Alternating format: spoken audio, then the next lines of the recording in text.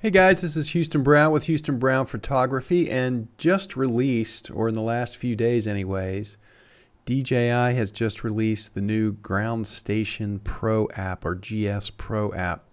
I just downloaded it and took kind of a first look at it, so I thought I'd go over it real quick. It's actually pretty straightforward and easy. I've already set up a couple of tests here that I have yet to do. It's nighttime here, so I can't go fly it.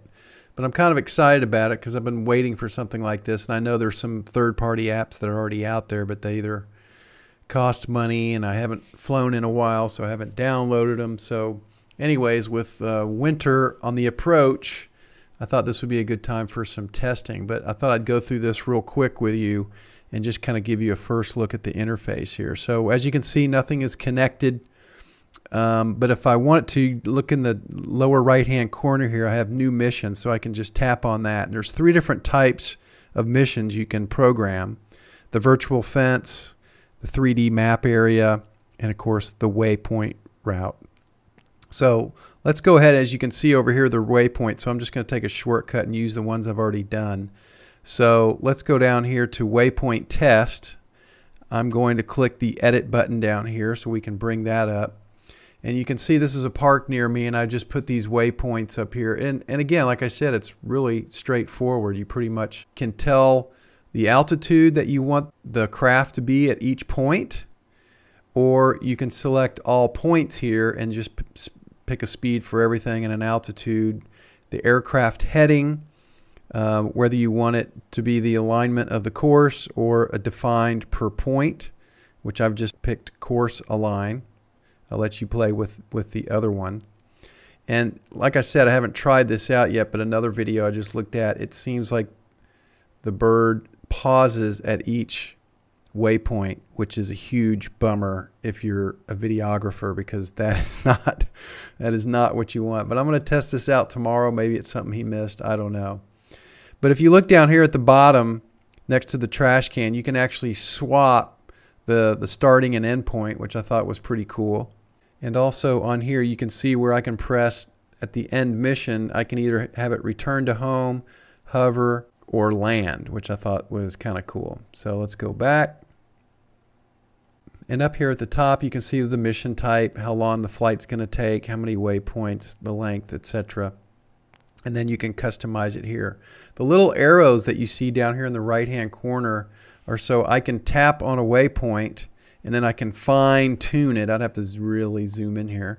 I can fine-tune the waypoint by tapping on this. When I say fine-tune, I mean like really fine-tune. I'm tapping this, and you can see it's barely moving. So you can really fine-tune the coordinates. Also, another thing I understand is that this is using Google Maps, and some of these maps are old. And rumor has it that they might be using some other map, but I don't know. So the reason why I'm telling you that is if you're going to try it, just make sure it works for you up here. And of course, safety first. If I was to go out to this park, the first thing I would do is go fly to the highest tree, make a mental note of that, and then make sure that my height here in my altitude box was at least, well, probably 10 or 20 feet higher than the highest tree in this park. But hopefully you already knew that. So let's go. I'm going to get out of here by hitting this arrow in the upper left-hand corner. Oh, another thing I wanted to mention is once you do this, you'll see this little disk icon up here in the upper left. That's to save your mission. And then this arrow up in the upper left takes you back. And then if we go over here to the 3D and I hit edit, again, to create a 3D, let's go ahead and create a new mission. And I'll do 3D mapping. And we'll tap. Aircraft, I assume, means that you can fly the aircraft around and map it that way. But I think the whole point of ground station is to do it before you leave. So I'm going to just tap on the screen, and by doing that, it just puts a square on here. And then I can just drag these squares out to the area I want it to map. Now, the little plus signs that you see in between are obviously just a way for you to add a point and drag it to wherever you want. And then it will add another plus sign in between those areas, and you can drag this, you know, however you want to, something like that. I know you wouldn't do that there, but just FYI. So I'm not going to go through all 3 of these because this is how they're all done.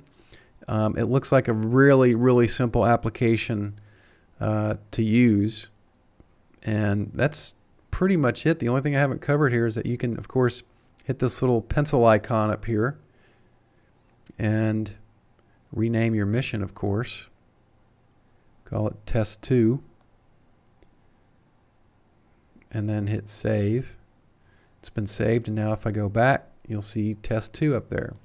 So tomorrow I'm going to go out and give this a try. I'll try to post a video tomorrow evening because I won't be able to do it till later in the day. But thank you guys for watching. We'll see you next time.